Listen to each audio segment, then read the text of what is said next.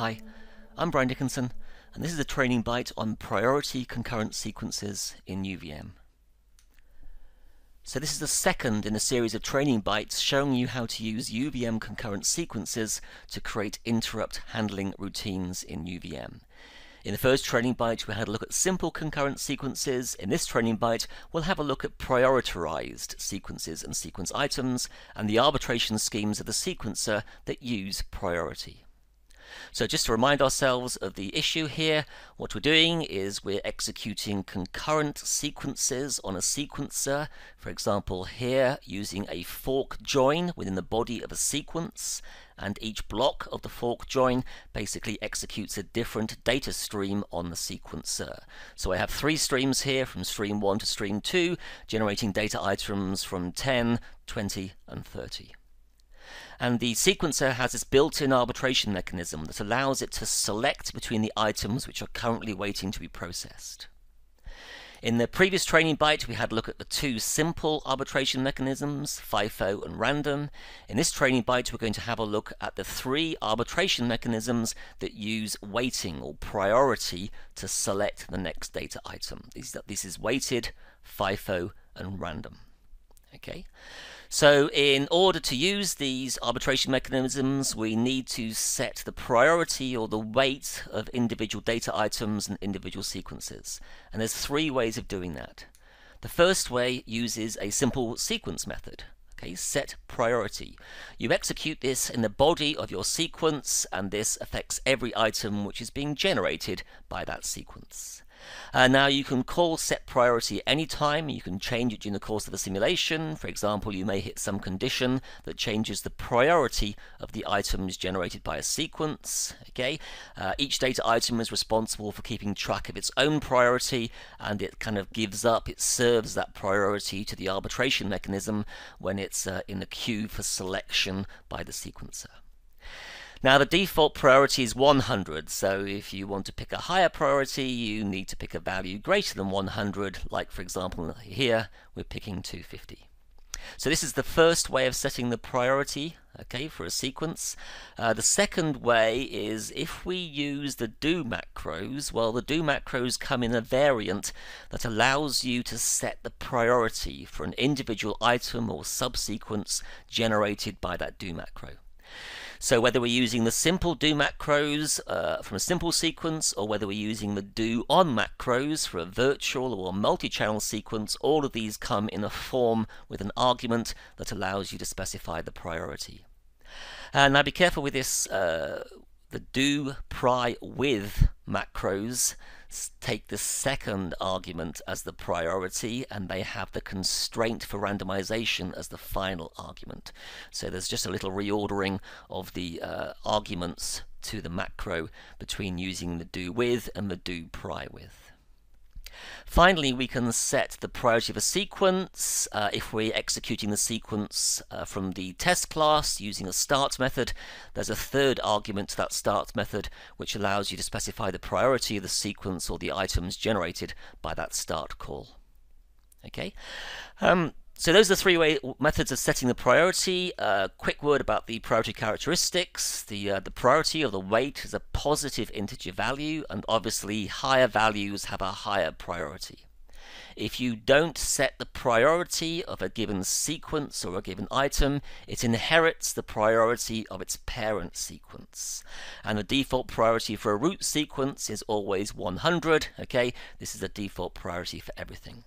And remember, normal Verilog rules apply, so the most local priority, the most local weight, is the one that overwrites any higher settings, and the one which affects the local sequence or item. So now we know how to set the priority. We can now look at the arbitration mechanisms that use the priority settings. So the first one to have a look at is strict FIFO. Okay, so here the items being sent down to the sequencer are maintained in FIFO order, and we look at the priority of the items. Okay, and items at the highest priority are executed, are granted in FIFO order. So here we assume the order of arrival is top down. Okay, although remember for items which are generated at the same time point, the order of them being supplied to the sequencer can depend, for example, on the execution execution order of the branches of your fork join in your sequence. This is non-deterministic, but it is repeatable between simulation runs. So I have 3 streams here, stream 1, stream 2, and stream 3. Stream 1 and 2 have a priority of 200. Stream 3 only has a priority of 100. So there's 3 items waiting in the for the sequencer to arbitrate between 10 and 20. We assume the order of arrival was top down, so the first item, 10, goes first, and the second item, then 20, is being supplied. But our stream 1 has generated the next data item, 11, as soon as the 10 was consumed. So now, okay, we're picking again the items at the highest priority, so we're back to picking the item 11 from stream 1, followed then by the 21 from stream 2. Okay, because stream 3 has a lower priority, if we receive a constant stream of data from 1 and 2, then these stream 3 items may never be executed. Okay, and in fact the lower priority sequence, stream 3, may be completely locked out. So you need to bear this in mind when you're choosing this arbitration mechanism. The second of the priority arbitration mechanisms is strict random, okay? And now the items at the highest priority are not granted in arrival order, but are granted in random order. Okay, and so obviously because this is random, if you change the simulation seed, this can change the execution, okay, order of those sequence items. So again, I have 3 items waiting to be served by the sequencer, but the items from stream 1 and stream 2 have a higher priority, so I'm going to randomly select between one of those 2, perhaps take the 21st, okay, but then stream 2 immediately provides the next data item, 21. So now I'm picking between 10 and 21. Stream 1 then backs that up with 11, so again I'm picking between those 2 items, 11 and 21. So again, because stream 1 and stream 2 are constantly creating data, I have the problem that stream 3 is locked out completely.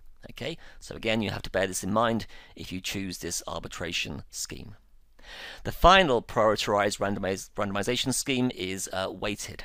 Okay, and this time the items waiting to be processed are randomly granted by looking at their priorities. So the weight of the individual item, okay, determines how probable it is that we'll select that particular item. So basically each item priority is treated as a distribution weight, as if we were using the dist constraint on a randomization call. And again, because this is random, changing the seed can change the execution order of the items. So now my stream 3 items stand a chance of being executed. I have 3 items here waiting to be served, 10, 20, and 30. I'll randomly pick one of those according to their weight. This makes stream 1 and stream 2 items twice as likely as stream 3 items, but it does mean that I can get a stream 3 item out. I do have that probability of that happening. Okay, so again we can randomly pick the items here, and if you want to know the probability of an individual item, again you sum up the weights of all the items which are currently in the queue, and then we use the local weight of the item to determine the probability of that. So stream 3 item here has a probability of 1/5. So good news about this arbitration mechanism: you can process lower priority items, although of course the probability of their selection is much lower.